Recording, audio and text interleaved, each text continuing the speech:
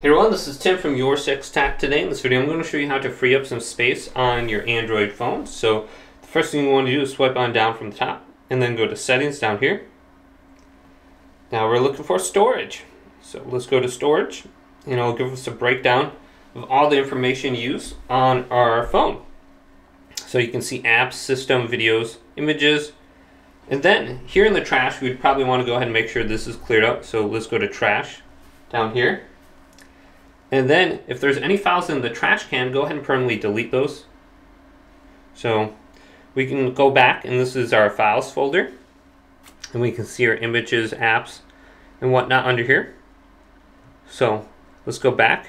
So now you can see my videos are 9.1, so I can go to my videos and I can go to files, and I can go ahead and just delete my videos under here, or my screenshots, or my camera.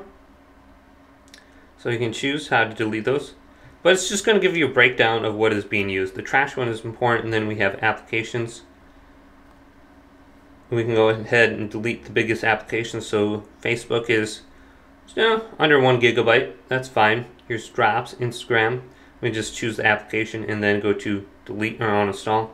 Looks like I can't install Instagram for some reason. But just go to this section, it'll give you the breakdown. And just click the one that's the biggest, and you can try to delete some stuff under there.